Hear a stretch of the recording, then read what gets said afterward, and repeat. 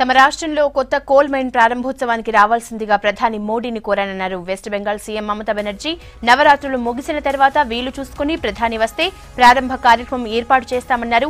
Coal mines ప్రారంభంతో చాలా మందికి ఉపాధి దొరుకుతుందన్నారు. చాలా రోజుల తర్వాత ప్రధానితో భేటీ అయిన మమతా వెస్ట్ బెంగాల్ పేరు మార్పుపైన చర్చించారు. नाम जो चेंज करने का जो बात है, पश्चिम बंगाल का नाम बांग्ला में करने के लिए बांग्ला राज्यों से जुड़ के उसका बारे में बहुत दिन हम लोगों ने असेंबली में इसको पास किया है। दूसरी बात यह है कि हमारा उधर में कोल ब्लॉक ज्यादा बड़ा एक world second largest coal block आ रहा है।